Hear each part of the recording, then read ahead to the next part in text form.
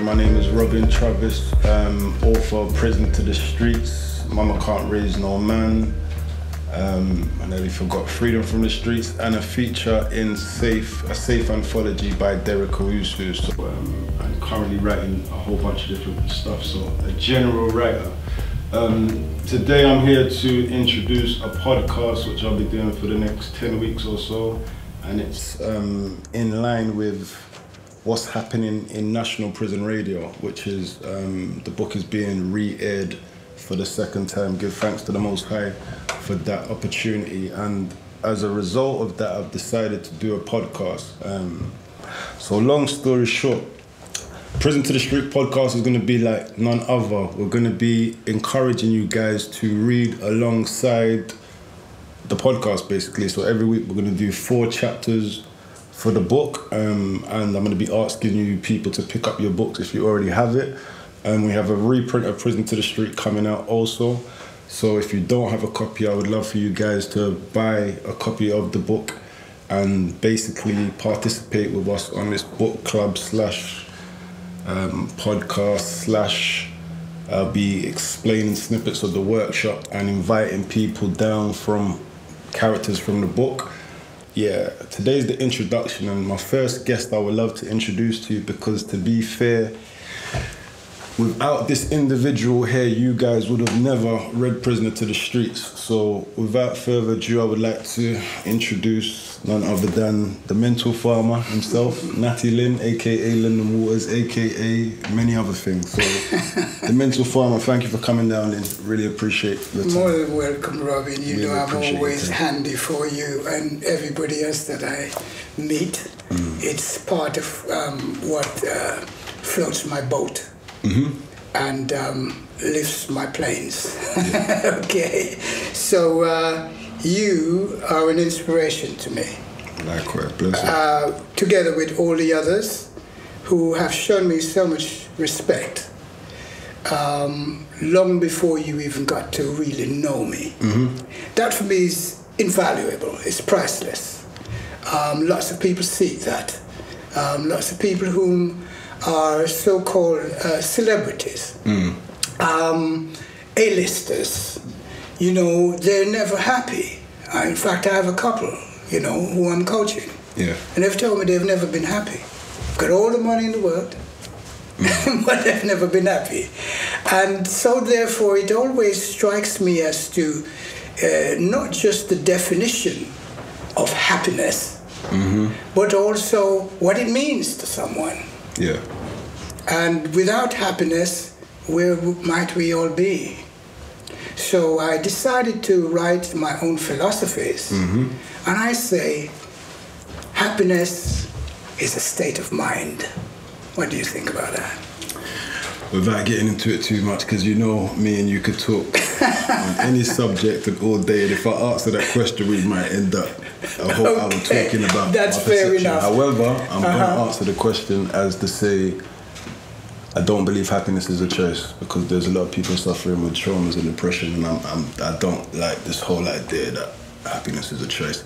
I think to want to be happy is a choice, and to try to strive towards it, but not everyone's mental state is at a position of where they can say I'm happy. So at the moment, I love people talking positive messages and energy to keeping positive, but I don't always believe in the quotes. However, this is why I don't like talking to somebody, because you expand the mind. However, I hear what you're saying. So to stay focused on, and why I brought you into the show, because Lyndon to me is like what they use these labels like thought leader. So to me, you're a thought leader. Wow. And not just a thought leader, you're a mental farmer. And if people understand what that means, a farmer is somebody who sowed seeds and they reap what they've cropped, basically. The harvest, yeah. The harvest. So for me, you've sown a lot of seeds that have got me to where I am as a writer. And I think why I'm inviting you on the show today, I think is really important for people to know why basically why we wrote the book. Because you mentioned something about celebrities and happiness. My happiness is very important to me, and I feel like I sacrificed my happiness in order to tell the story. if that makes sense. So when I say sacrifice my happiness, nobody wants to live in the past. Nobody wants to revisit their traumas. And I just feel that a lot of people may have thought I wrote a book to kind of glamorize or celebritize myself, if that makes any sense. And you are the man who's got a lot of explanation for why I wrote the book. So without the long talking and going around in circles, can you tell people how we met? That's the first question, and then I'm going to ask the follow-up question, which is, what made you write the book? What made you ask me to write the book, or suggest? So the first question is, would you like to tell people how we met? Yeah, it's quite easy to say that. I also was not just a coach to people, but I was also a sports coach. And through football, because I did coach 4 different sports, but through football, I had one of my ex-footballers, Nathan, who phoned me up, and he was pretty excited, and he said, Lynn, do you want a striker? I said, man, I've got 3. He says, yeah, but you've not seen anybody like this guy. This guy's just the kind of striker I know you would love. Now, Nathan's been with me since he was 9. Yeah, Nathan's a baller. I just want to say that. I can't miss that. And Murad, So therefore, when he got excited, it was you and 2 other guys who were midfielders. Okay. But when I started talking about you, I got pretty excited myself. And I sent him down. But did you warn him about the amount of discipline that it will take to play for me? And I said, yeah, we think he will, you love him, Lynn, you love him, but just think about his skills. Yeah. And that's how we really met. They also told you about me. Not as much as I needed to know, but yeah. No, but you did the thing. I got in touch with you, right, by telephone, and I said to you, well, the best way for you to learn anything about me is to come and watch the boys play. And told you about where we need to meet and stuff, and you actually turned up much earlier than even my normal squad would turn up.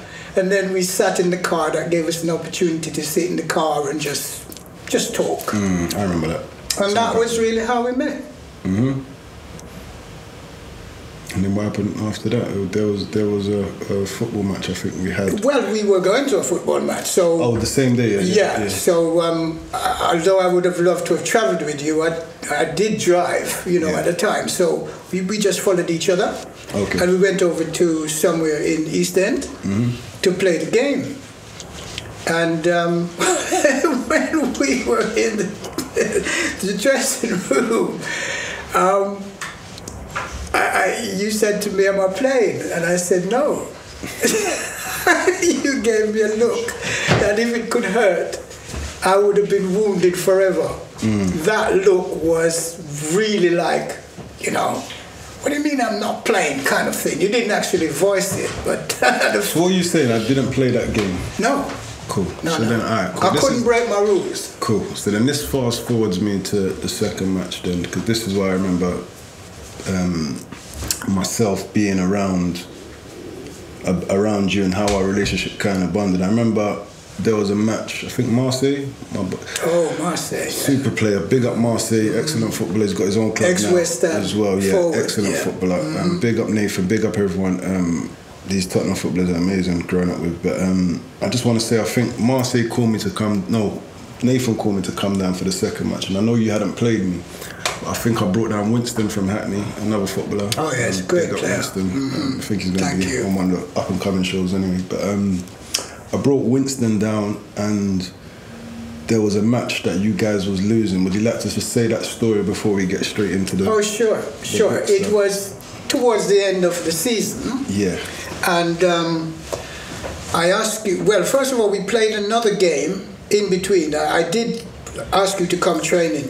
Yeah, and you did turn up. So I was very happy because I just wanted you to know this is a system that's been used for years, and I couldn't, no matter what I thought about you could have been Maradona and Pele rolled in one with Messi and the rest, and Cristiano. I could not play you just like that, because I would have been betraying, the trust of the squad. Yeah. But because you turned up, I was able to give you part of a game. I remember. And that was really, really nice. I watched your movement, played with Marseille, of course, made it easier. Yeah, Marseille's amazing. And I thought, wow, I love this speed, because we didn't have much speed up front before with the other forward. And I thought, right, I love the way you move, you find your space. You were a typical striker, you were always shooting. Even if you didn't hit the target, you were shooting, and that is a threat to the opposition. So immediately I loved you, your skills, everything. So that was it.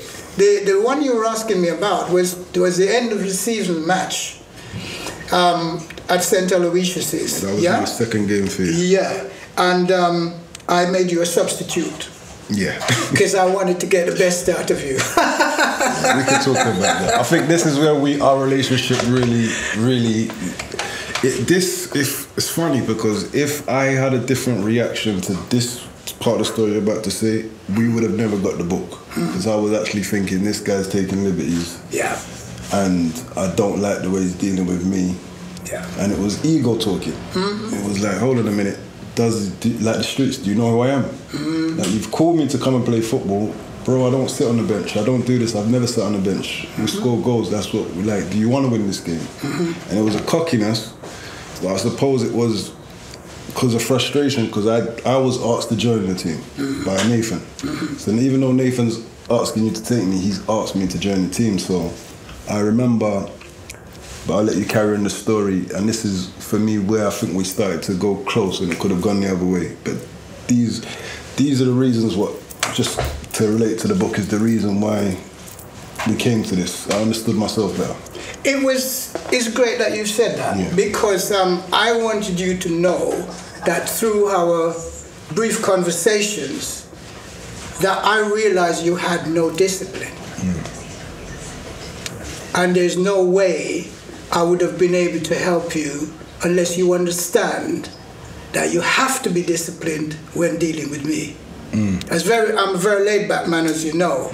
But discipline is my last name, discipline is my first name, and discipline is my middle name. And so therefore I had to literally teach you a lesson. Yeah, I would No, I wouldn't disagree. I would say I had enough discipline. I got enough licks as a youth. My game was on point. Big up my mum for the discipline she instilled in me, allowed me to instill in my children. Discipline was always there. What was lacking was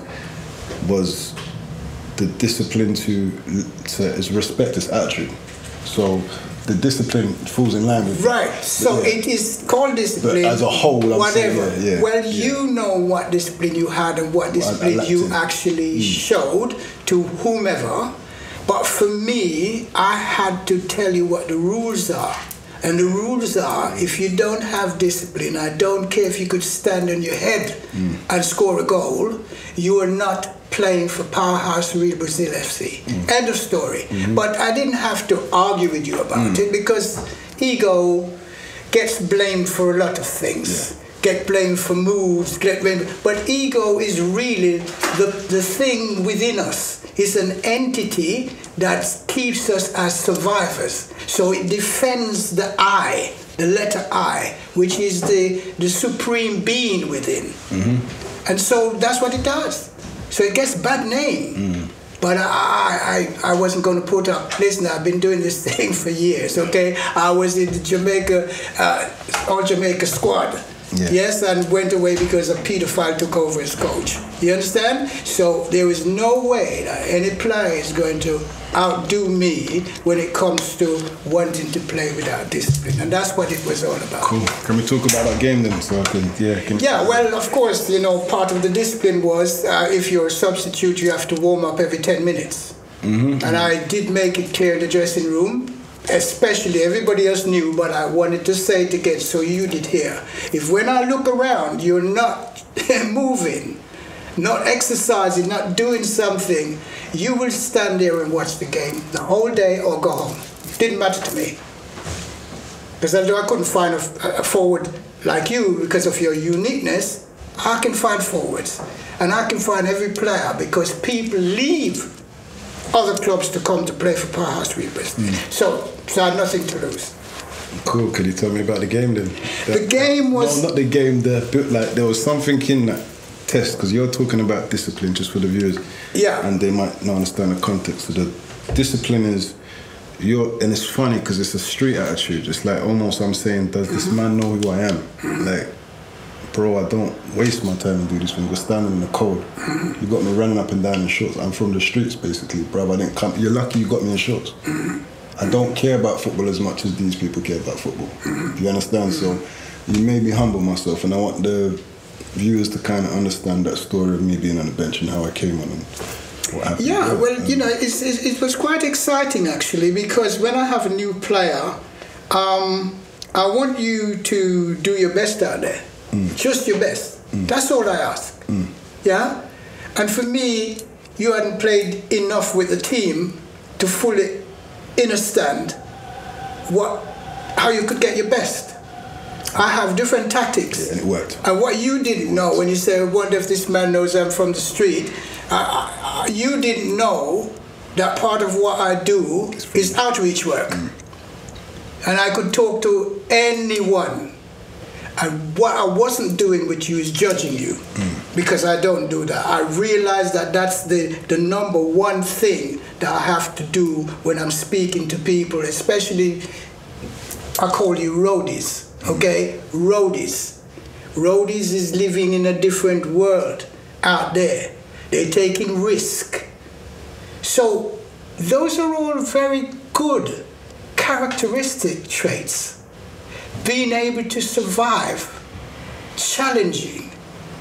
You see, I understand roadies, because, you know, the local councils have stopped giving extracurricular activities in every area.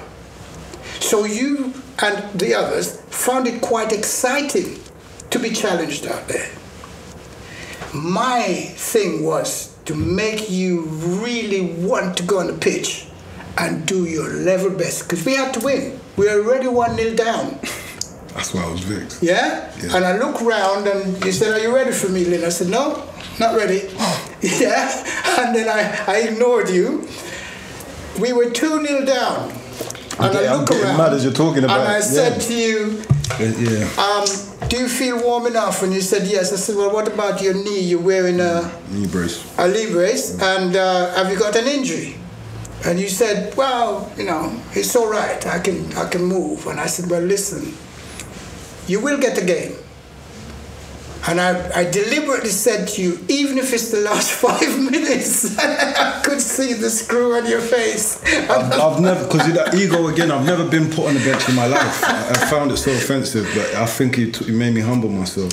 And then you brought me on. Yeah, so. But that was it really. And then, of course, with 20 minutes to go, I took off the striker who had scored 50 goals the season before. Yeah, and Dwayne, yeah? Yeah, super striker. Super striker. When he's ready. Yeah, but a different striker. He's a number 9. Yeah. You're really a 10.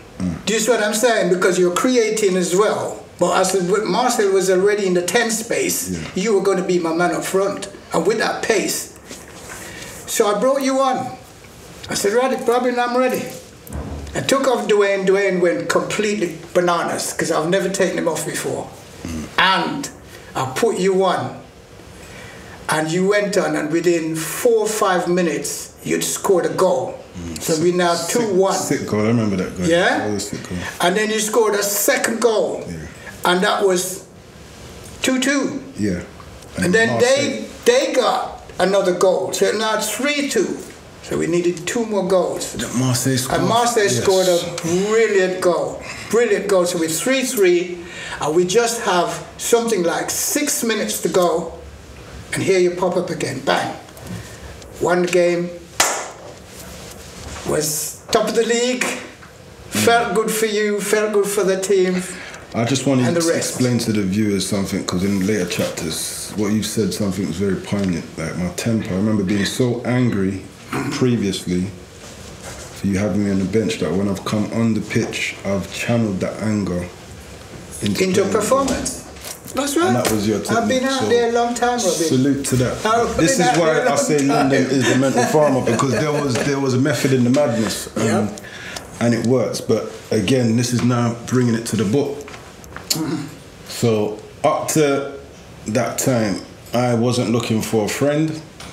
I was like Drake, no new friends. I don't really like new people. I wasn't looking for a counsellor.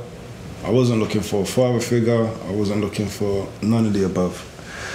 I was looking for someone who I could reason with on a level. I wasn't even looking for it, but I realised I could reason with you and get conversation that made sense. So for me, it was like, how can I say this? It was good talking to you. There was a period of time where we was talking, and you started to ask me about my life, and asking me questions I started to share with you, and I felt open to share with you. And then we, I don't even know, I think I shared with you that Neville told me to write a book. Pastor Kevin told me to write a book. Now your mom, when you were 9, told you to write things down. Always told me to write. Who else? Adrian and Shalene. So these people had told me to write a book, and I had shared with you that they wanted me to write a book. And I remember thinking to myself, I don't want to write this book. But yeah, just to get straight to it, there was traction from yourself. I'm saying to people today, letting it be known that if it wasn't for you and your, what's the word? We wouldn't have written that book. So I would like you to explain methodology. Methodology. I'd like to explain to people what brought you to this realization that I needed to write a book. Well, you know, as you say, we had many conversations. We had meetings in your car very often, yeah? And I started to get your story. I started to understand, you know, what you've been through, you know, being in homes and stuff like that. And I thought, wow, you know, this is terrible. I wonder what caused it. But then you were telling me everything. You know, you just opened up. In the end, you just opened up. And I said, wow, this man has a heart. He's a heart man like me. Yeah? You don't deserve having that kind of lifestyle. But I didn't tell you that. But in my mind, I was thinking that. And I'm saying, I just want to be the best person available, so that at any time, even if you were angry, you could phone me up and go, Lynn, I'm angry, you know? And I would either listen or I would say something. And so I decided to let you know that you are not alone, and you are not the first one who's been out on the street. And I told you about my life in Jamaica, that we had 52 of us, and it just so happened to be 5 streets gathered in one corner, yeah? Which could be a frightening prospect for people. But what happened was that I knew that as leader, right, of that group, everybody listened to me, everybody did exactly what I told them. Out of respect, not fair. But for your road style, it was all about fear. Facts. Yeah? And so I brought that to you and said, you know, it's fair. And it's about mindsets. That's from way back then. And we discussed at a level different things, mostly your actual lifestyle. And you said to me, you know, I'd like to take you down to where I live, you know? Because you used to ride a bike, didn't you? Super bike. Right. And I remember you were telling me, in fact, you phoned me and told me somebody stole your bike and what you're going to do to them. I remember that, yeah. And I said to you, Robyn, I get you. You know, and you actually did go out there and you found the people with your bike. I found the bike, not the people. Oh, you found the bike? Not the people, yeah, that would have been. Anyway, you found the bike, and then you. What I liked about it is that you phoned me back, and you said, "I've got my bike," and I said, "Wow, you know, this man has determination." So in everything that you told me, I was assessing, And I was saying to myself, wow, but this man's a wonderful man. You know, wonder what capabilities he's not aware of. That was really my thing. So every question I asked you was for you to think about your capabilities. That was a proper coaching, right? Is to not me saying what you need to do, but by questioning you, digging up your psyche as the mental farmer, as the food farmer churns up the ground, planting a seed of change in your psyche and asking you to nurture it. And here we are. So I think there was a time where I was in uni studying youth justice criminology parallel to this. And I just want to give the viewers an understanding of how much I didn't resistance shown to not wanting to write the book. Because like I said to you, all those people told me to write a book. No, leave me alone, you're talking nonsense. Why the hell would I want to talk about my past, I remember you saying that to me. I'm glad that you do. You don't want to put your dirty linen in public. That's the way you actually phrased it. Yeah. And then I remember the feeling of, I can't push to write this book because, no disrespect, but I'm going to say it anyway, you can edit it, all these, without saying names, all these films made by British people in terms of the streets, nonsense, not accurate. I'm going to uni, I'm hearing lecturers tell me about I'm a gang member, nonsense, not accurate.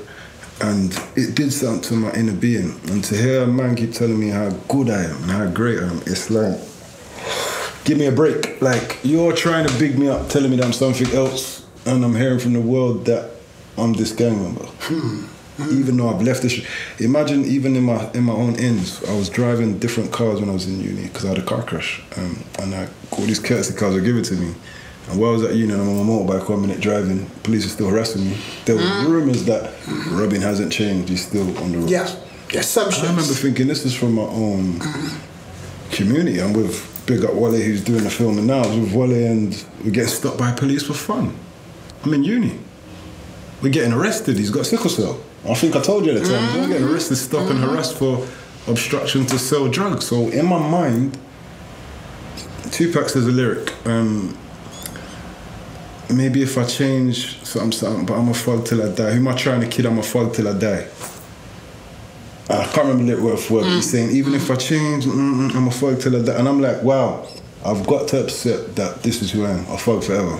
Because this is the picture that I feel like is being portrayed by me, by the rest of the world. So hearing you say, remember you called me a genius one time, like this guy's a madman. I remember that, yeah. The certain things you were saying, it wasn't the norm to hear. And you were looking at, I told you I had a temper problem, I kept, even football, I could score a goal and still want to beat up somebody. Yeah. So when I was at Power League in Tottenham, before joining the team, I was ready to fight you. Tope, all these guys at Power League, me and Marlon always love Marlon to bits. Me and Marlon always, I've got a temper, and that's what I kind of wanted your help with. So as well as not feeling like I could ever become more than what they're telling us about us, we're gang members. I got so angry about this story, got so angry about the films, and that's what for me led me to say, you know what, maybe I should tell, not my story, but give an example of the story. I was at uni arguing with lecturers all day. No, we're not gang members. Oh, what happened? He's got the most gangs in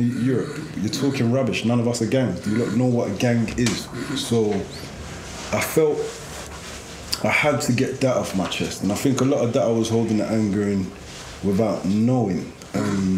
So even when I look at it from that perspective, like I said, I thought to myself, how can I do something significant? And I'm not going to say his name, but for the podcast purpose, I introduced Cain. And I called him Cain in the book because in the Bible, Cain enabler brothers.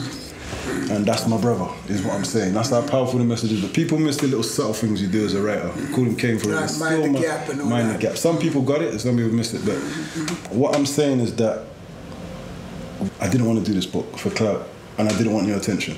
And now, X amount of years later, we're still pushing something because it's so powerful. Right. We need it to be heard. Right. But I want people to know the backdrop. So, how many people do you know could sit down without Instagram liking it and people knowing, could go to a college with a guy who stabbed him in the stomach and do a talk? I'd say not many. Not many. I'd say a few, quite honestly. A few rather than several. Yeah. How was that impact? How did that impact you is what I'm asking when you observed it? How could you let people know what you witnessed, please? I believe that, you know, first of all, about your temper, okay? Because you've put the nucleus right there.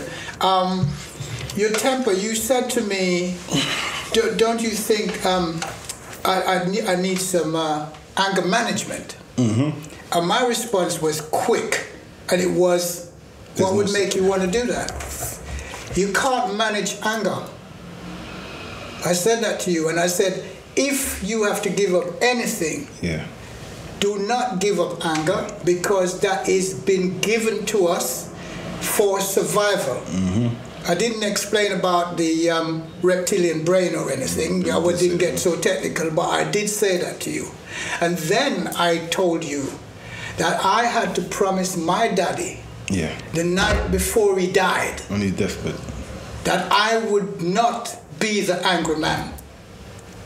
And he just told me one thing. He said, Lyndon, keep a cool head, you're better off.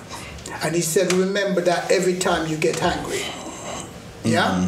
So I think at that time we sort of had something in common. Definitely. We also had that we are heart people. We're not head people, we're heart people. And the heart people are more caring and empathetic. Sensitive. And sensitive or super sensitive. And I used to take that as an offense. Yeah. So when people call me sensitive, I take that because of the connotations that you know, in values and beliefs and culture. People say you're sensitive, you think that they're insulting you, right? Now I realise that just means you actually may hurt more about something that someone hurt quicker hurt about, but and hurt more intensely. You can love more intensely as well. Oh, so exactly. Case, Touch me. I'm cool with being fantastic. sensitive. Like, it took me years to figure that out, though, because I thought my brother or people around me was saying to wear me up, because I was always a hothead. So, but when I've fast forwarded, like I said, to this talk, so I'll let you carry on with the talk with me and Ken, but go ahead and say what you're saying. My temper it was. I learned a lot that day, because for me, I feel like the whole transition, even to forget the book for a second, to know that you're capable of behaving a certain way.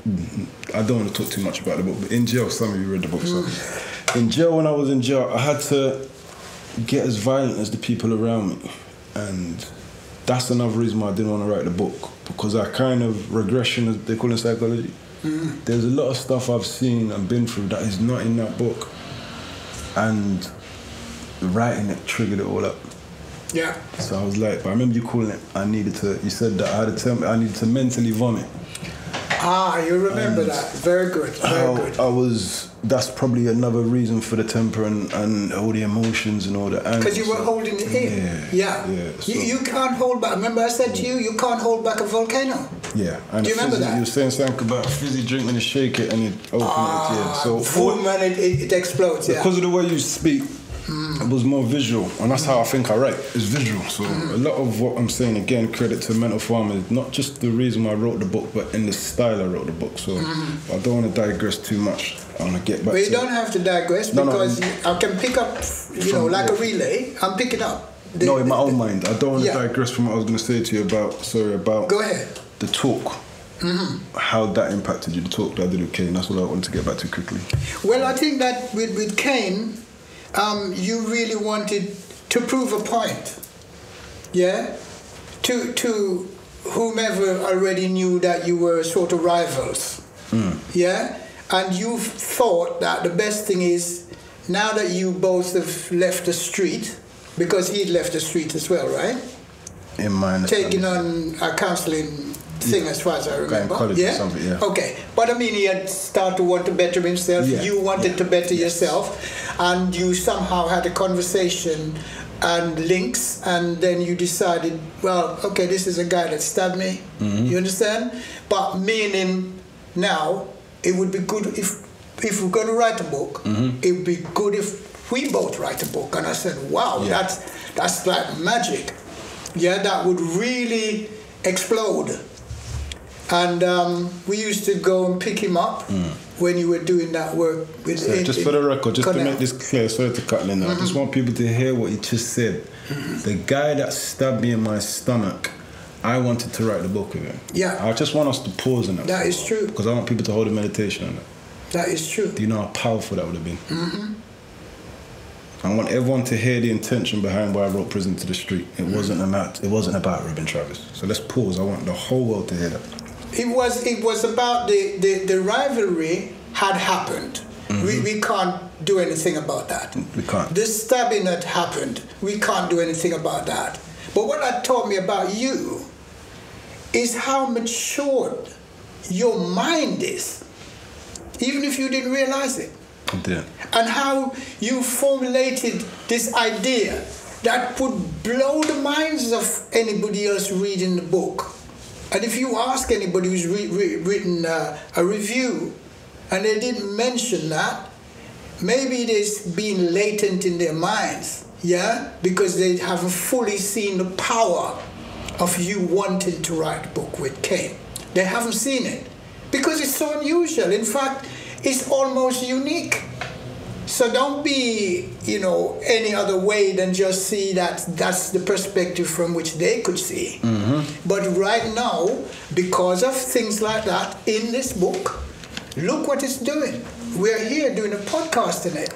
Oh, I have no regrets. Do you understand? Yeah, I'm grateful, and I want to add something as well. I have no regrets, and I do understand. I fully understand how the universe and God works. It's like, that may have been my intention to go and basically sit down and write about how I see from two perspectives. But I also wanted to show, because my biggest frustration was being a youth worker at the time. Remember, I was studying youth justice criminology. So even while we was having our journey, Robyn Travis was still a youth worker. People don't know these things. So what people need to understand is I've been doing talks for years. 2008, I was doing workshops. I was working with an organization called Reality Around Gangs. And I always argued with the manager, I don't like the name of this organization. Because the reality is, we're not gangs. Well, you've always said that. You said that from day one. That was one of my frustrations. Yeah. And that frustration led on to, how can I say, it was more about not the uni saying youth justice criminology, that there's no justice in judging youth as criminals. So my frustration was, okay, having Cain there to tell the story with me would show the whole world, guess what? We're not gang members. Because I know for a fact his story was that he was broke growing up. Because I grew up with him. Then he started selling drugs and he became Prison to the Street via that entry. My entry is, I ain't gonna be no punk. Right. I don't care how hench you are, I don't care how much guys you're with, and this is what I do. I don't sell drugs, but I don't get victimized. Right. And everyone has their reason for why they become a Prison to the Street. You just have to be honest enough to dig it out. Just say. And when I realized that people telling stories in films and that weren't being honest. So I said, if I be honest and then get Cain to be honest, the impact will be crazy. Well, you did because you did the work in Cornell, which is Tottenham College. It's Cornell now, and you did it with him. You invited me. I witnessed it. I saw the role play. I saw everything and how excited the children were, right? Because of your command of the way you really graphically bring to them, what the streets is all about. And they knew that if you you were seasoned to the street. Yeah? You were seasoned to the street. So that was a real good thought. And I said to myself, I didn't tell you, I said, this is the sign of a genius. How else would somebody else be? And it also told me about your high creativity, expectancy of yourself, and how that part of you was not necessarily being utilized to the benefit of yourself or anybody else. And so I told you, when you asked me why, and I said, I don't answer the question why, Robyn. It's better to ask what purpose. And you said to me, but isn't it the same thing? And I said, no. You see, your purpose and your mission has already been assigned you on the day you were conceived. Do you understand? And so nobody else can tell you which direction to go. This is what you're meant to do. this is what you are doing. And it's just because of the way you think. You're inclusive. You're not just objective-led, you're subjective-led. And that's a huge thing. Believe me. Yeah, Lynn, I just want to thank you before anything else. Well, go on, we ain't got much longer left, but I want to say some stuff quickly about you and about where we are, here where we are now. Again, I think it, and I give thanks that you're still alive to have this opportunity to even have this conversation. I survived 2017. You know what I'm saying to you, Just so to like, be here today. I know things that have happened with you. Why? So I'm grateful that we're able to have this, because a lot of what Robyn's doing now, when I'm going to talk in third person, is down to the fact that he was in uni trying to understand what youth justice and criminology was and trying to be the difference. And that's why I wrote. Everything was about trying to be the difference, trying to fix something in my community, in my state that I knew was easy to fix. Because you care, Robyn. And I knew it was capable. Yeah. Easy to fix because the life I've lived, and this is cliche, people say, well, if I've lived a certain life and I've changed and I can see, or I'm awake now, so can you see that. But I always feel like, maybe they couldn't see it. In that beginning of my journey, I felt like, well, maybe they can't see what they're trapped in. I've just found what I'm trapped in. This is a light bulb moment. Let me share that with everybody so then they can bust out the chains and be free. That's why on Freedom from the Street, you got the key. Yeah. But then I realized something. A lot of people don't mind being trapped because there's a comfort and identity in being seen as street. A social side of things. The gathering is either they have something in common, i.e. missing daddy, missing mommy, whatever, but also it is a social interaction. Definitely. And so this is the only thing that's left for them to do because there is no alternatives being provided by local governments. Yeah, again, it's simple as that. Again, I'm with you. Because collectively, people don't want to support it. Not because my story wasn't a real one, but in supporting what he's saying, I kind of have to take shots at where I am now. And they're not willing to accept that they're still part of Prison to the Streets. But let me put something to you. Yeah. You came with me to Northumberland Park Astro when the boys were having, a football match to raise money for their friend who died. Oh, yeah. You were there with me the whole time. Yeah, I remember that. Right. And I remember sitting down with you on the side before I refereed the match. And you said to me, Lynn, look at it. It's Broadwater Farm there, there's Northumberland Park there, and everybody's together for one brethren who is common to both sides. Why can't they do this all the time?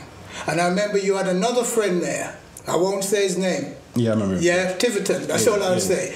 And you said, Lynn, I feel I can bring them together, And he started to choice off and say, well, you can't bring them together, man, kill man, brother, and what have you, and family.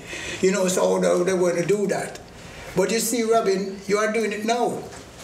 Yeah. You are doing it now. You're bringing everybody together because even the people who was on the other side of you are actually for you and with you.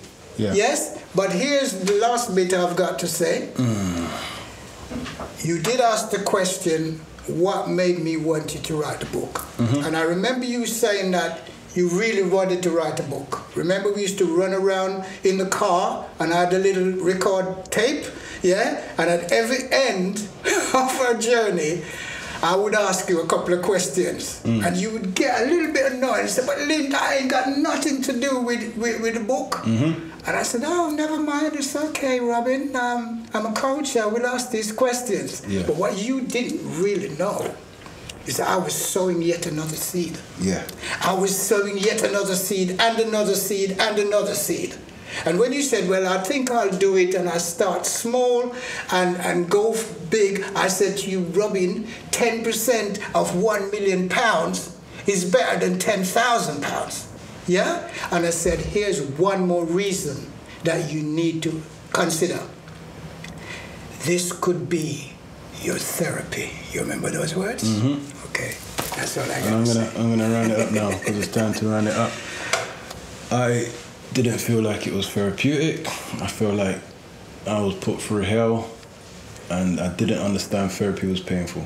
So again, there was no reason to write the book, but I want to say something because I don't think people to think this book was written in vain. I'm so thankful to the Most High that we did this in terms of write the book. The amount of lives prison to the street has affected has been amazing, and potentially going to go on to affect to get the system to see that we're not dealing with criminals. It will influence the entire planet. I know this is going to go all over the planet in different languages, because every place has a problem. They ignore the youths and the talent of the youths, and in the end, revolution happens. Revolution doesn't mean violence, it just means change. It's as simple as that. And that's what you're doing. You're helping to change people's mindsets. Thank you, Lynn. You're more than welcome, Robyn, every time. I really don't know what to say past that. I feel like we might have missed some bits, but for me, when I say missed it, I don't feel missed it. So we mentioned the most important bits, given the constraint of time. What it is, so I just want people to... If you want to, you can do a part 2, a part 5. You know what, exactly that. So before we round up, I'm going to ask you any words from yourself. I'm just going to say one more thing. It's like, this is just the introduction to the podcast, people. And I want people to know that what's going to happen off the back of this now is that we start having the conversations. Lyndon is the reason why Prison to the Street got written, because my argument is that there's no such thing as youth crime. My argument is that there's no such thing as gangs. My thing is I'm not doing what none of these youth workers are doing when they say they're fighting knife crime. Anyone who's fighting knife crime, please don't say we're doing the same work. So even, again, to the podcast, anyone who's doing youth field work and who feels that we're doing the same thing or they're doing something constructive, come on the show. I want to have healthy conversation to show you why it's not working, to show you that you can't work with the system, well, more or less you can't work with police to fix me. I'm saying that this is an internal problem. And if we change the mindset within our community, you don't need to even be police in the streets. How about that? Yeah. So what I'm saying is, to round it up, that's why Lyndon is responsible for my sowing the seed inside me so strong. I'm putting enough water on it for me to come up with this concept that there's no such thing as youth crime. There's no such thing. He's never taught me that. He sowed seeds in me that made me find it out. So that's why Lyndon's here, and we may be bringing him on in the last episode to capture anything we didn't capture this time. So can I say one more thing? Just one more thing. Wanted to know. 10 seconds. I just wanted to know, is there any last words from Lyndon? That's all I was going to say. Yes, of course, you can have more than 10 seconds. All I want to say is, I just want you to remember that I've heard you repeat many of my philosophies. Yeah. And the one I really remember, learned behavior. Every behavior is learned. Yeah. So let's not pick one. And the last thing I've got to say is, remember this. 2 things. I am not responsible for what other people may think, say, or do. But I am responsible for what I might choose to think, say, or do. I remember you repeating this to somebody else. And there's the other one. I do not own my behavior, but I am responsible. So again, you've shown a lot of responsibility, Robyn Travis. Thank you very much for giving me the opportunity. Thank you. Thank you for those philosophies which enabled me to make Prison to the Street. Guys, mental farmer Lyndon Walters, you'll hear from him again. Please just give your website quickly as well. www.lyndonwalters.com. That's the coaching website. And this is Lyndon's book, The Taste of Champagne Urge, massive book. And it kind of feels crazy to know that this guy made me write a book, but then he wrote a book afterwards. So I feel like he was always meant to be the author. So big up Lyndon, and yeah, much love. Let's go. Prison to the Street Part 1. Thank you, Robyn. Thank you very much. Love you, son.